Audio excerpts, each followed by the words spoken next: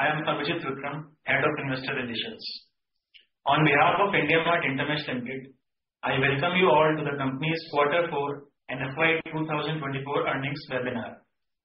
As a reminder, all participant lines will be in the listen-only mode, and there will be an opportunity for you to ask questions after the presentation concludes. Joining us today from the management team, we have Mr. Dinesh Agarwal, Chief Executive Officer, Mr. Brijesh Agrawal, Full-Time Director, and Mr. Prateek Chandra, Chief Financial Officer.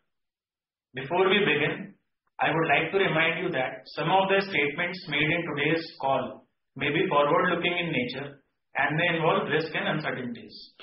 Kindly refer to slide number 3 of the earnings presentation for the detailed disclaimer. Now I would like to hand over the call to Mr. Dinesh Agarwal for his opening remarks. Thank you, and over to you, sir. Good evening, everyone, and welcome to IndiaMart's FY24 earnings webinar. We have circulated our earnings presentation, which is available on our website as well as on the stock exchange website. I am sure you would have gone through the presentation, and I will be more than happy to take any questions afterwards. I am pleased to report that IndiaMart has delivered a consolidated collection from customers of rupees 484 crore rupees in Q4 and rupees 1,474 crore rupees in the full year, representing a year-on-year growth of 16% and 21% respectively. Deferred revenue grew by 24% to rupees 1,440 crores on consolidated basis. Consolidated revenue from operations has grown by 17% to rupees 315 crores for the Q4 and 21% to rupees 1,197 crores for the full year. Unique business inquiries have also shown some good growth this year from 24 million, representing a Y-on-Y growth of about 14%. Total paying suppliers have grown to 214,000. The net paying supplier addition was slightly improved from about 1,800 suppliers last quarter to 2,700 suppliers in this quarter. As we have been communicating since the last 2 quarters, we continue to see more than anticipated churn on first-year silver customers, while our platinum and gold customers, which constitute approximately 50% of our customer base and 75% of revenue, continue to have very, very low churn and continue to grow healthily in terms of ARPU as well as numbers both. As soon as we see improvement in the churn on the silver customers, we would come back with a better guidance on net addition per quarter. As we continue to strengthen our organization and leadership, we are set to welcome Mr. Jitin Diwan, who would be joining us as a CFO designate from May of 15th and would take over the role of CFO from June of 15th. Mr. Prateek Chandra, who has been with us as a Chief Financial Officer for almost 9 years now, would move on to become the Chief Strategy Officer and focus more on inorganic growth, including exploration of mutual synergies between IndiaMart and its investee companies. Now, I will hand over the call to Brijesh to update about Busy Infotech. Thank you, and over to you, Brijesh. Hi, good evening, everyone. Busy has done a net billing of 18.1 crore in Q4 and 69.7 crores in the full year. This represents a year-on-year growth of 29% and 45% respectively. The revenue from operations grew by 24% year-on-year to 14.4 crores in Q4, and it grew by 23% to 53.3 crores for the entire year. The deferred revenue has grown by 59% to 43.5 crores. Busy has also generated positive cash flows from operations of 6.1 crores during the quarter and 24 crores for the full year. During the quarter, we also sold 9.5K new licenses, taking the total count of licenses sold to 364,000. The new licenses sold during the entire year are approximately 33,000. The overall performance has been in line with our expectations, and we are focused on maintaining our growth rate in the coming year as well. With this, I'll hand over the call to Prateek so that he can discuss about the financial performance. Good evening, everyone. I will take you through the financial performance for the quarter and the fiscal year ending March 2024. Consolidated collection from customers was rupees 484 crores in the fourth quarter and rupees 1,474 crores on a full year basis, representing a year-on-year growth of 16% and 21% respectively. IndiaMart standalone collection from customers for the quarter were at rupees 465 crores and for the full year were at rupees 1,399 crores, registering year-on-year growth of 16% and 20% respectively. The standalone revenue from operations stood at 299 crore for the quarter and rupees 1,139 crore for the full year, registering year-on-year growth of 17% and 21% respectively. Our growth in revenue was primarily driven by a 6% increase in paying subscription suppliers and a 10% improvement in ARPU due to higher monetization. Deferred revenue stood at 1,440 crores, an increase of 24% on a YOY basis. EBITDA of IndiaMart standalone business stood at rupees 90 crores for quarter 4 and rupees 334 crores for the full year, representing a margin of 30% and 29% respectively. Consolidated EBITDA was at rupees 84 crores for quarter 4 and rupees 331 crores for the full year, representing a margin of 28% for both the periods. Consolidated net profit for the quarter was rupees 100 crores, which included one-time net fair value gain of rupees 29 crores on account of revaluations of few of our investments, primarily Mart, due to their recently concluded fundraise activity. Consolidated cash generated from operations was rupees 260 crores for quarter 4 and rupees 559 crores for the full year. Consolidated cash and treasury balance stood at rupees 2,340 crores as of March 31st, 2024. Board of Directors have also recommended a final dividend of rupees 20 per equity share for fiscal year 2024, subject to approval of the shareholders at the AGM. Thank you very much. We are now ready to take any questions. We will now begin the Q&A session. If you wish to ask a question to the panelists, kindly raise your hand and allow camera and microphone access. Alternatively, you may type your question in the chat menu and we will revert on it. Please restrict to 2 questions so that we may be able to address questions from all the participants. We will wait for a couple of moments while the question queue assembles.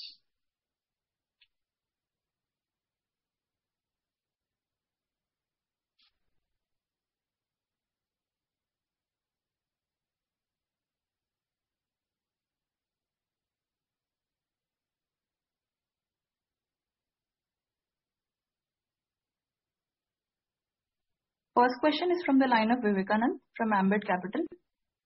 Hi Vivekanand, please go ahead with your question.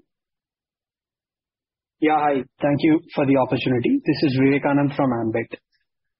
So my 2 questions, the first one is on collections. The last 2 quarters we have been seeing that the standalone collections have been growing at 16% year on year, materially below the trajectory, the 20% plus trajectory that Dinesh you keep highlighting. I understand some of this could be due to churn, which may be temporary, but your aspiration was to grow collections at 20 to 30% CAGR, and now collections is growing at a materially slower pace. So just wanted to get your thoughts on the extent to which the market is penetrated, and are there any other challenges that you see that are perhaps symptomatic of this issue, which is obviously a very big one for investors. The second question is on the margin trajectory. We are seeing that the margins are improving, costs seem to be under control, not growing at the same pace as before. Could you help us think through the margins for this for the standalone business over the next 2-3 years and the key levers? Thank you. Thank you, Vivekanand. Yes, you rightly highlighted the last quarter our collections grew by 17%, and this particular quarter our collections from customers grew at 16%. So, as you rightly highlighted, that the number of customers, net customer addition has not been growing for the last 4 quarters or so, and that is putting a pressure on the collection only coming from the ARPU. So if you really see out of the 16% or 17% collection growth that we are getting, only 6% is coming from the new customers, while most of the other 10% is coming from ARPU growth per customer. We were hoping that we will get another 2-3% increase in the customer base per quarter, which is happening. Last quarter we added the lowest ever customers at 1,800 customers, and this quarter we have added 2,700 customers. I'm hopeful that slowly we will improve on net customer addition, and my aspiration, as you rightly said, continues to be 20-25% in the collection growth. 30% at this juncture on a standalone basis sounds little difficult, but yes, on a consolidated basis, I continue to have an aspiration for 33% of the collection growth or revenue growth. Is there anything else? Nothing materially that I can say. One thing that I can probably point out is that we have continuously found ways on the platinum customer to improve the ARPUs, and some of those ARPUs, as we have slowly as we are implementing the category-based pricing, some of those customers are taking little more time than anticipated to convert to higher value packages. So that could be just one, but I am not yet able to definitely say that other than the customer churn, anything else is doing that. On the margin side, as you can see, 2-3 things have happened. One, we got our last quarter annual increment affected from the 1st of December instead of 1st of January. So some of it is helped by that. Secondly, if you see on the sales and marketing side, we have continued to improve quarter and quarter in terms of sales and marketing cost per. So while it used to be 20% in the FY23, it has come down to 18%, and in this quarter it is 17%. How it has been happening? Because as I promised you, we are going to probably cut down a little bit from tier 4 and non-profitable places. So that optimization and focusing on more core markets has been able to do this. Some of it could be productivity gain. Also, the overall cost base, which had grown very rapidly in the from mid of FY22 to mid of FY23, because we were hiring heavily on the product and technology front also. So if you see, there is a consistent drop from 19% to 17% as revenue from operation. So that is also helping, and maybe a very little coming from the general and administration. So general administration is not coming much because most of the juice has already been taken out. But as the revenue will continue to grow, maybe a few bips every year we will get from there. So from that perspective, I can assure you that we are now feeling lot more confident of 30% plus margin, and maybe we will improve by 1% every year going forward from here. Thank you. Thank you, Dinesh, for the very elaborate answers. Just pressing a bit further on the collections point, how confident are you to resolve this issue with respect to churn? Because this is the third quarter that churn seems to be cited as a key issue, and you don't yet seem to have the answers to resolve the elevated levels of churn. And if I may also add, could you help us understand the churn levels in percentage terms across the key customer buckets? Thank you. So as I said, in the platinum customer, our churn are like 0.5% per month, or 6 to 7%, 8% per annum. On gold, we continue to have 12 to 14% or 1% per month or 12 to 14% per annum. On the silver side, on a silver monthly, we are like 7% to 8% per month, and on the silver annual, we are running at about 40% per annum. So these are the churn metrics that I repeated last time also. Very little improvement, even if we get 1% per month improvement in the daily monthly or the silver monthly, what we call internally, and silver annual, I think we would be suddenly looking at double the net customer addition from here on. So I hope that over the next quarter or so, I should be able to give you some positive results. But that's the only thing I can say for now. Sure. Thank you and all the best.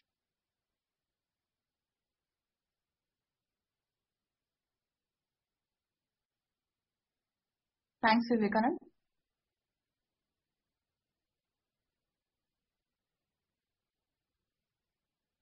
Next question is from the line of Nikhil Chaudhary from Nuvama. Hi, Nikhil. Please go ahead with your question.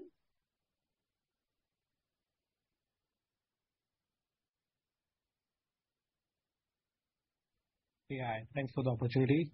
Dinesh, sir, my first question is on the collection side again. Just want to understand, last time when we discussed, the commentary by you was that collection will go back to 20% plus in coming quarters, and given the collection slow down further. So while supplier addition part was part of the expectation, I believe. So was there some disappointment even on ARPU side, and that's what led to collection where they are? Also, while ambition is to get back collection to 25% or 30% growth, any guidelines for FY25 for coming quarters, given supply addition continue to remain lower? I would continue to hope for a 20% plus collection. Pratik is telling me to say Holi was in the last week in the March.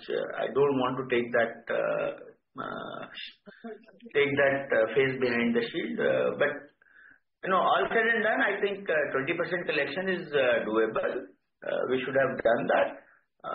Purely could be one day here and there miss, but 20% collection is doable, and I'm confident, and I continue to be confident that we will deliver a 20% collection growth coming quarter and coming many quarters.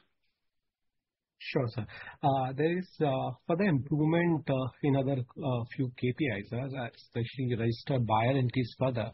Last time you mentioned that it could have increased due to some scrapping or something, or web crawling or something. But is this improvement now a sustainable trend or organic trend? And do you think this will lead to improvement even in purchasing or unique business inquiry increasing? Because while the unique business inquiry increased 14% YY from a lower base, it's at a similar level what we were seeing in quarter two. So from that level, we haven't seen a material improvement in business inquiry. So is registered buyer can be seen as early indicator there? I think you should always focus on unique business inquiries. And unique business inquiry number has grown handsomely by 14% this quarter also and 14% last quarter also. So effectively, if you see FY22 and FY21 were both COVID years. And during the COVID, we have gone through a lot of, shortage and a lot of medical devices and medical related items, food and food related items. Now that world has gone back to physical world, we hardly saw a very little drop in unique business inquiry in FY23 and FY24. We are almost back at FY21 and 22 numbers. So effectively, now we are consistently doing 23-24 million per quarter. So I'm confident that next year we will comfortably be looking at 100 million plus unique business inquiries. So I don't get where are you saying that 14% was last quarter also and this quarter also.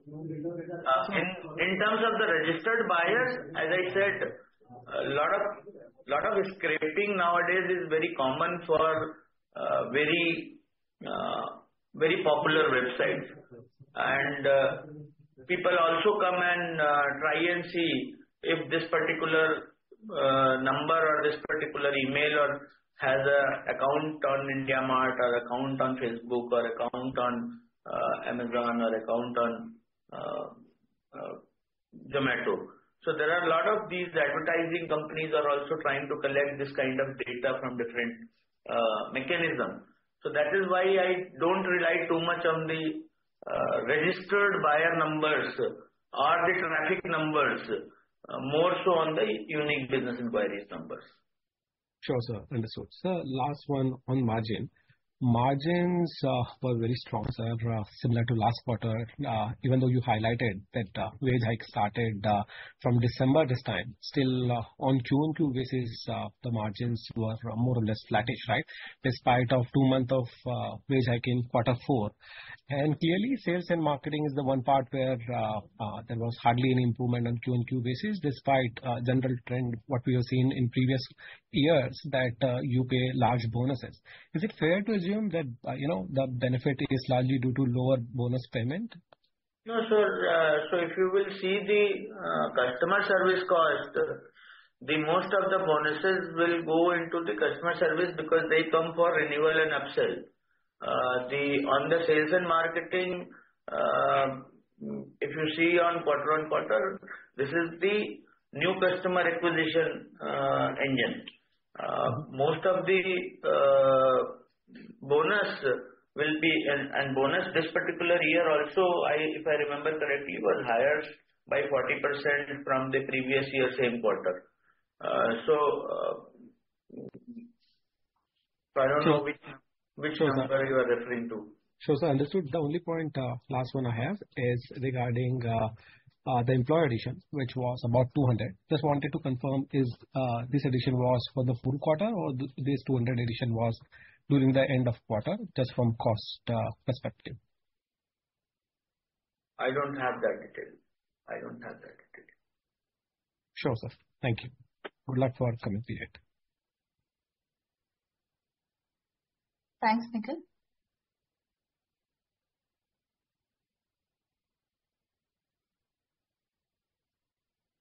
Next question is from the line of Swapnil from JM Financials.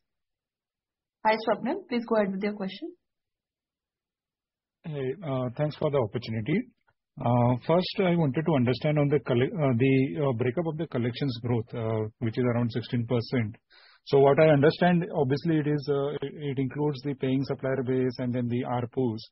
But there is also a third element, which is basically the average tenure or customers are taking a longer period tenure instead of a 1 year or a monthly plan. So that also supports collections growth, if I'm not wrong. So just wanted to understand. So if I were to break it down, what would be the collections growth attributable to, because some of the customers would have taken longer tenure plans within that 16%?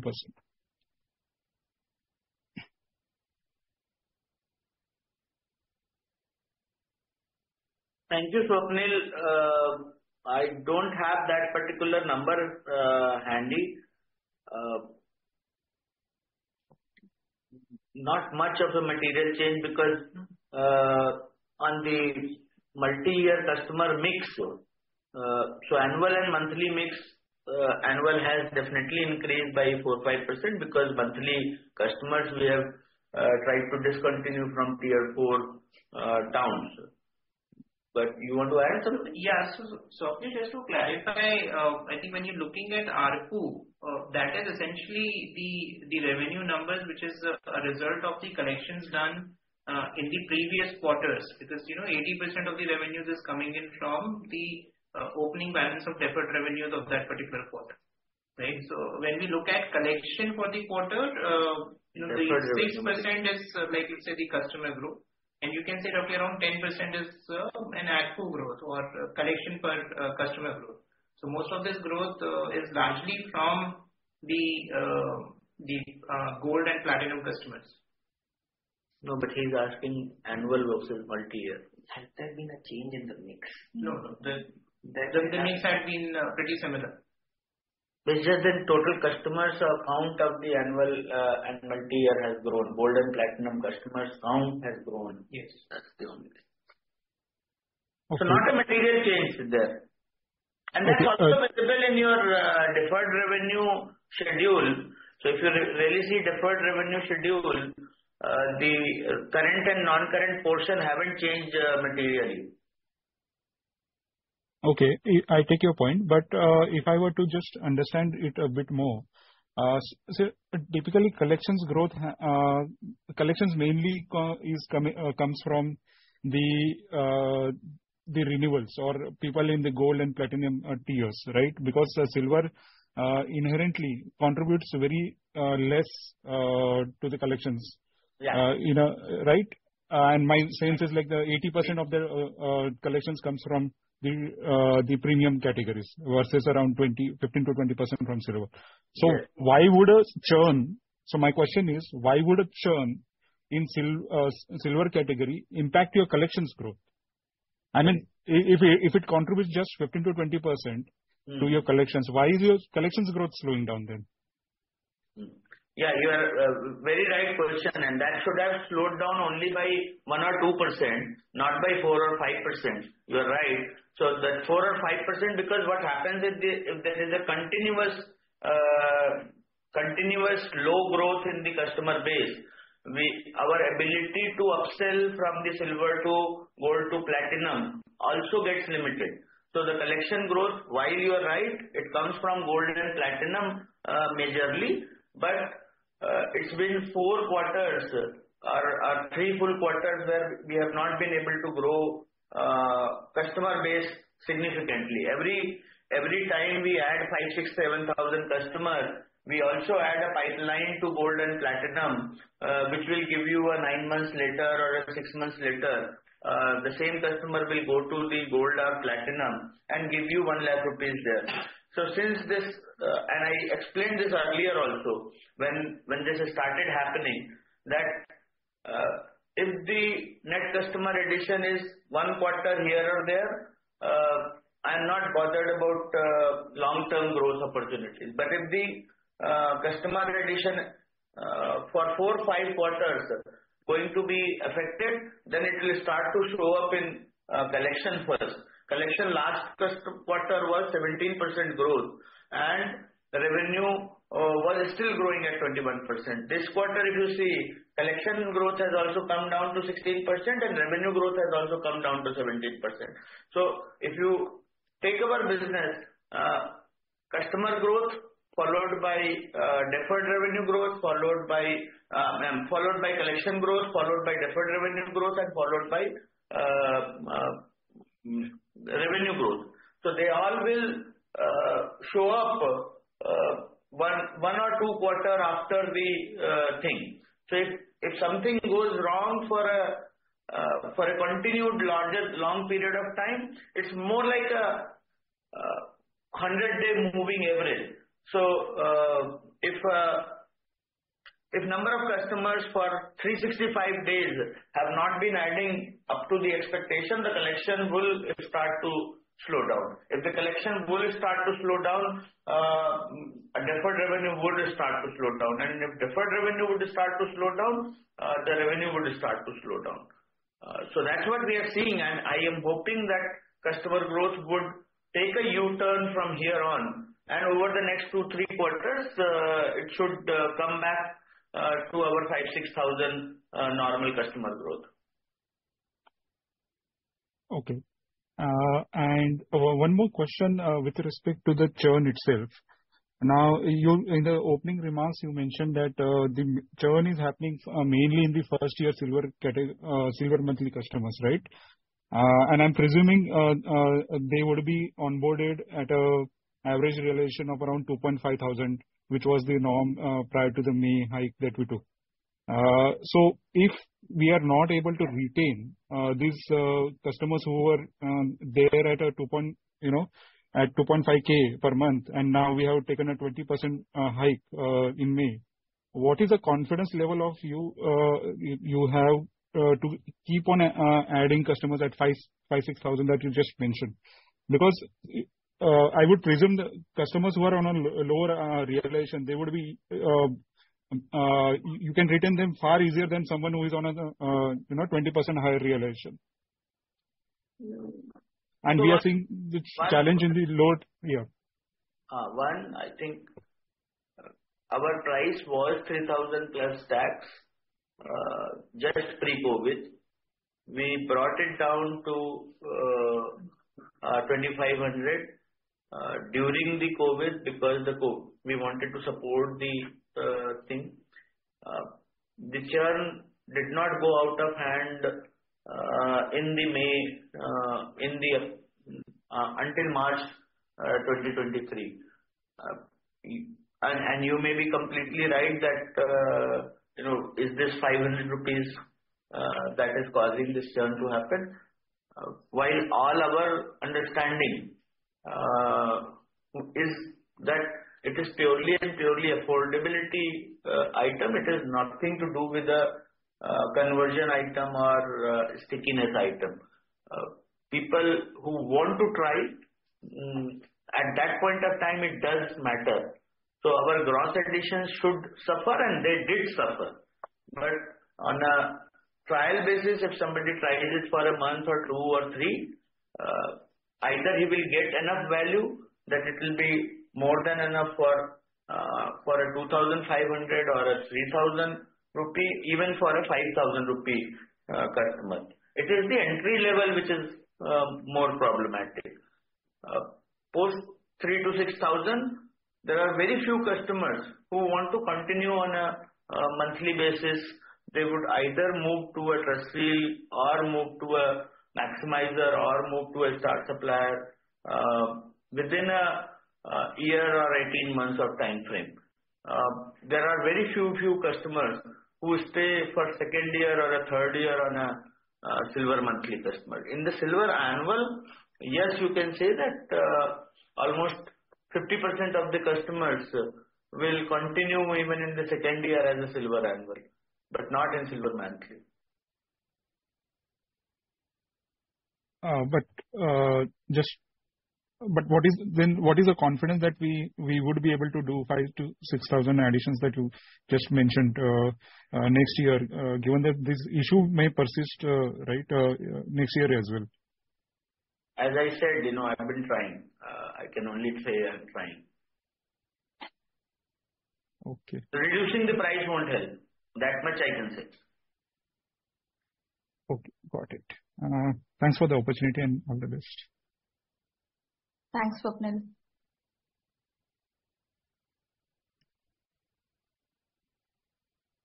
Next question is from the line of Samarth Patel from Equirus Securities. Hi, Samarth, please go ahead with your question.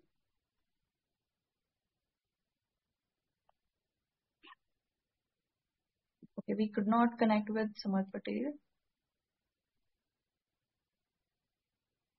We'll take question from Mr. Anirudh Shetty from Solidarity Advisors.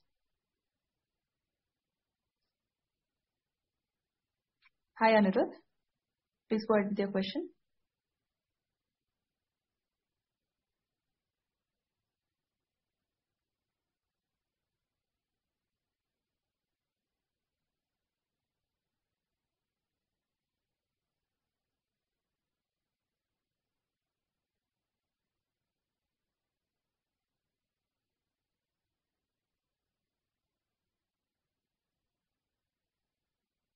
Anirudh, please unmute yourself.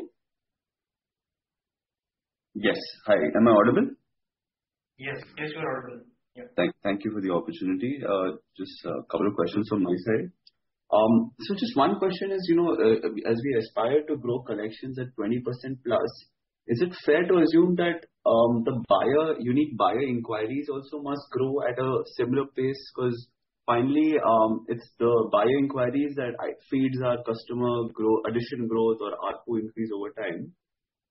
And if that's true, then do you think that the business inquiry growth that we're looking to achieve, which is say 93 million going to 100 million, would that be sufficient to kind of drive that growth? So just wanted to understand how are we thinking about long-term, business inquiry growth to kind of achieve our aspirational collection growth?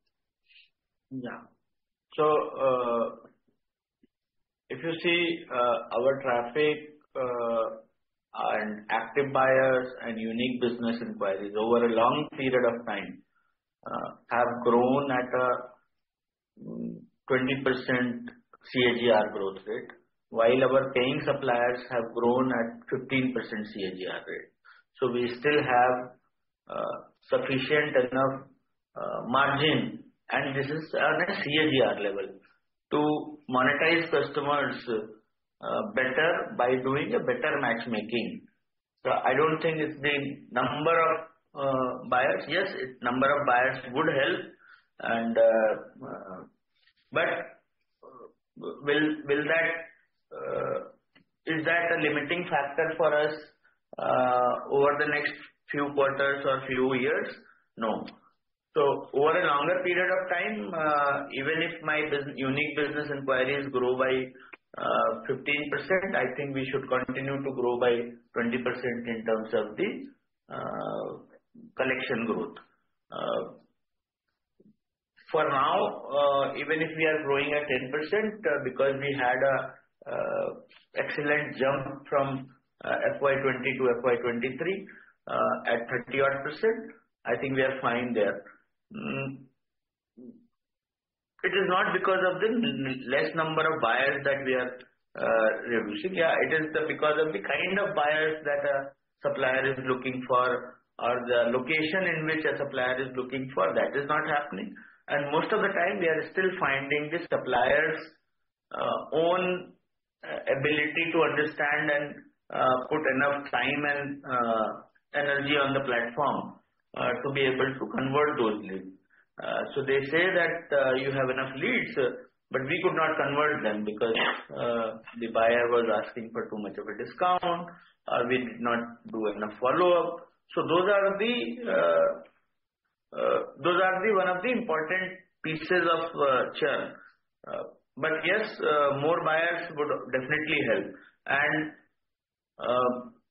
and we continue to find ways to serve the buyer better so that we can have more repeat buyers. Because in terms of the total registered buyers, or in terms of the last 12-month active buyers, we are already reaching almost 40 million active buyers. Looking at the B2B market size, I don't think, we might be already 40% penetrated in terms of the buyer side base. I just keep assuming that there would be 100 million B2B buyers in India whom we can attract on a yearly basis. How many of them we can attract on quarterly basis, on monthly basis, that is the more important piece for us. Hope that answers.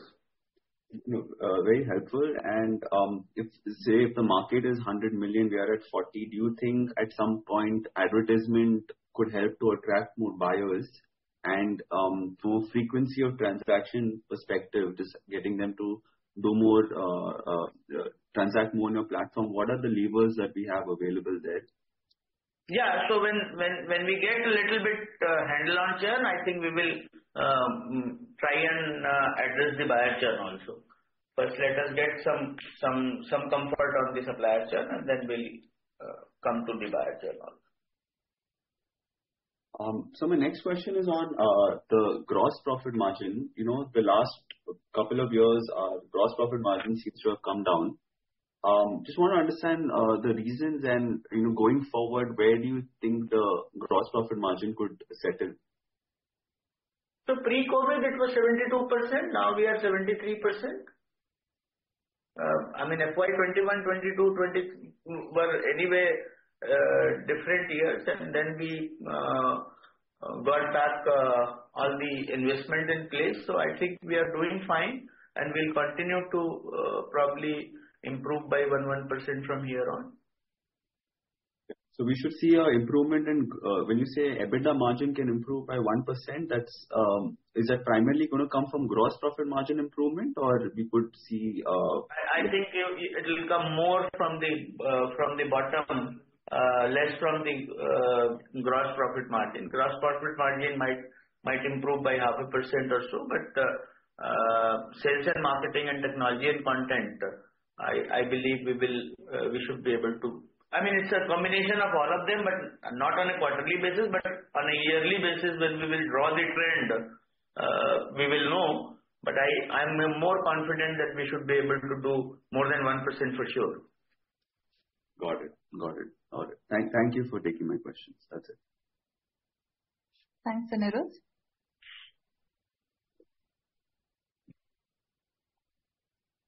Next question is from the line of Abhishek Banerjee from ICICI Securities. Hi, Abhishek. Please go ahead with your question.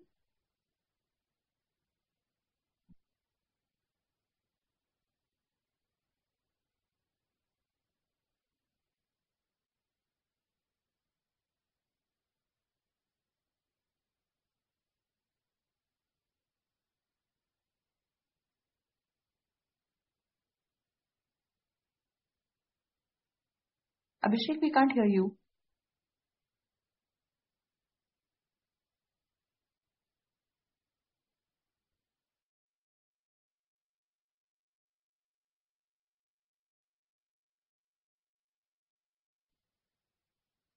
Hello, can you hear me now? Yes, Abhishek. So sorry. No, just trying to understand on the manpower cost bit, right? The net additions have been low for almost the last 4 quarters.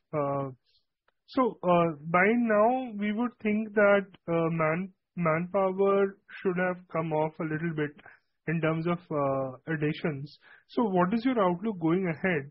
And also this quarter, I saw that the outsourced sales cost has actually declined on a sequential basis, right? So is that indicative of a strategic call to, not outsource as much anymore? Because some of the churn was also due to this. So, Abhishek, I repeat here. So if you recollect in the last quarterly call, we communicated that from a sales outsourcing standpoint, there were 2 kinds of outsourcing. One, we had a channel partners arrangement, and roughly around 50% of these sales were coming in out of that. 40% of these sales were coming in out of that arrangement. So that continues to be as it is. We continue to build on that piece.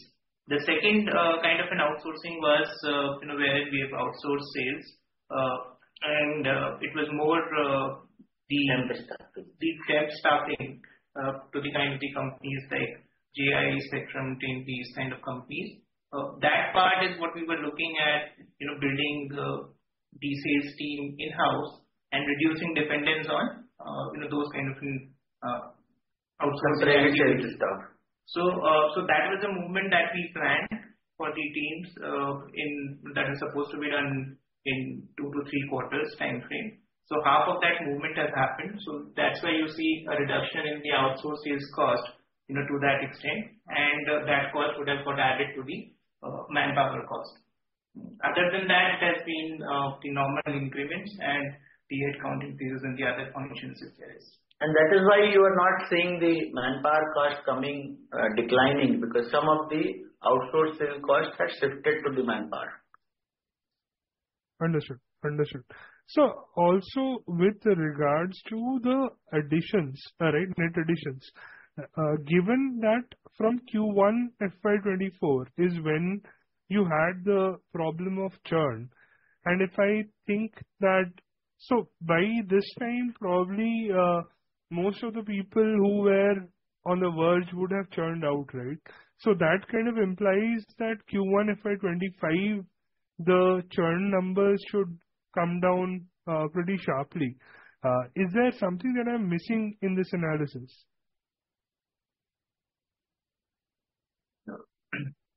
Sorry, Abhishek, we could not understand the No, so 1 year that you're drawing first. no, so I'm saying, see, these people, the people who were churning out were mostly silver monthly and silver yearly customers, right? So I would imagine that the people who were churning out, the less valuable customers would have churned out within a year's time frame, right? Because all their subscriptions would have expired. So from Q1 FY25, we should not see the same problem that is what it is.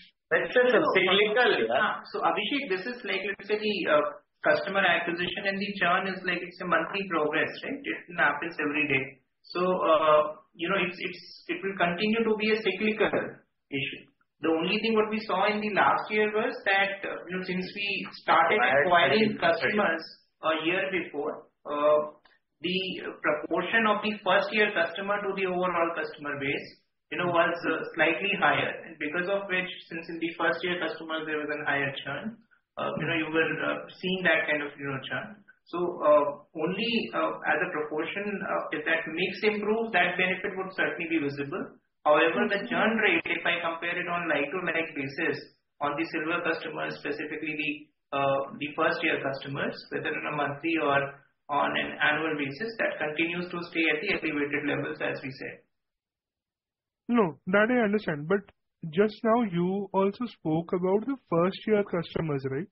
So obviously, if the net additions have been on the lower side in the last 1 year. Yes, you are right. So if the net additions are lower, the first year churn should come down on a yearly basis, because the net addition itself is lower. Right. So that should help us by some margin, yeah. Great. So also, if I were to try and understand the strategy for monetizing the other part of the supplier base who are not paying anything right now, and I know, this is obviously much easier said than done. But is there something that you're working on? Because see, on one hand, I completely understand the value-added offerings that you are giving for your platinum customers. For people to be moving to the higher end of the spectrum, right? But at the same time, there is obviously need for a platform to be a place for, just converted businesses. Largely offline businesses to just come online and exist, right? Or to create a foothold on the online part. So what is the strategy? Is there any way that some kind of monetization can be worked out here? We tried in the past by way of Ratoon or things like that. You're saying that is there a value in charging a lifetime free or at a very low cost with no ROI free listing in a directory? Yeah. Monetizing something 1,000 rupees a year, the cost of sales is too high. The cost of sales is too high, but it's a good idea. We will try once again to see if there is something that we could sell for 1,000 rupees a year. Perfect. And in terms of the overall, consolidated performance, I was a little surprised to see that Busy on a yearly basis has not really, outperformed on the profitability part. Anything that you would like to call out there, and if there are any corrective actions that are being, put in place? I don't think we should look at the profitability of Busy. My continuous recommendation to Busy is to have zero EBITDA and invest all the money that they can generate into growth. So I'm not even looking at 1 crore rupees quarterly EBITDA as being something substantial. My only advice is that don't go into negative, but don't try and chase 2-3 crore rupees EBITDA every quarter, or 2-3 crore rupees of EBITDA every year. And the other thing, Abhishek, there is, if you see, our deferred revenues have grown by 59%. The net billing has grown by 44%. So what you see is that there is money that has been collected from the customer, which is yet to be recognized. So when you see the accounting EBITDA will be on a lower recognized revenue. Whereas all the costs of manpower, marketing that we've invested in, that is already budgeted in, and that is why you see lower EBITDA there. But when you look at it on a, let's say, cash-to-cash basis, the margins still are healthy. Understood. So also, you've very kindly shared a sheet on your CapEx expenditures and all. There I saw some strategic investments which were done in this year to the tune of around, I think, 25 crores. Yes. So what was this, if you could give us some clarity? So these have been the follow-on investments that we've been making in our investee companies. This is the yearly number of 25 crores, Abhishek. So I can give you, in fact, the entity-wise breakups. Maybe later on. Got it. No, that's fine. I was just trying to understand if something fresh you have done or not. Okay, this is very helpful, sir. Thank you so much for your time. Thanks, Abhishek.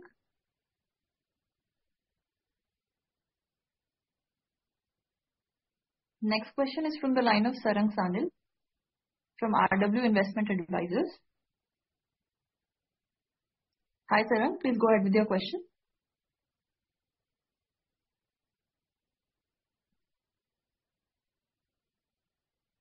Hello. Hi. Good evening, sir. Thank you for the opportunity. Firstly, sir, was there any depreciation amortization item that has materially impacted this quarter? And should we expect this run rate to continue? Because we saw quite a jump this quarter. Yeah, Sarang, so in this particular quarter, other than the regular depreciation, there is an one-time impairment charge on right of use of land that we had. During the quarter, this is a land, it is there in Sector 75, Noida. And during the quarter, we've received a cancellation notice from the authorities. And while there is a provision to file an appeal against that particular order, and we have already filed that appeal is pending review in front of the appropriate authorities. But out of a conservative basis, we have taken that impairment provision. Once the outcome of the appeal is more clear, at that point of time, we will revisit this provision. So this is to the extent of 3.5 crores. Okay, so we can expect about 6 to 7 crore run rate. Yeah. All right. So secondly, though in the previous call you had mentioned that moving outsourced salespeople to permanent payroll of the company does not help us on the cost side. Just wanted to double check that this strategy have not really aided our margin expansion this quarter. Yeah, the only thing is that as you bring them in from a temp staffing payroll to a company payroll, while most of the benefits are same, people do value a large company payroll thing and hope that results into some percentage point reduction in the attrition or retention, which further helps us improve the productivity. That helps us improve the sales and marketing cost. Sure. So there's no training cost per se when they migrate to permanent payroll, right? I mean, that would be immaterial to make any difference on the, but I'm saying the attrition has a two-edged sword. One, it gives you a cost of hiring, cost of training, and the other, it gets you a productivity dent both. So in case we are able to save a few percentage points on attrition by moving people from outsource to in-house, that should generally help us save some cost and give some better productivity. So in the medium to long term, it's a lever for margin. Okay. Thank you so much and best of luck. Thanks, Sarang.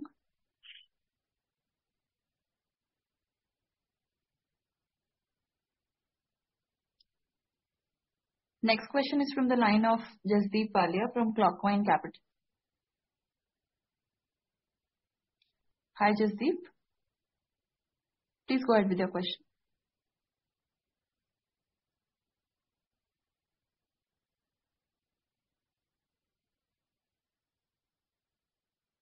Sir, can you hear me? Yes, we can. Sir, thanks for taking my question. So what is the growth in the number of gold and platinum customers for FY24 and 4Q24?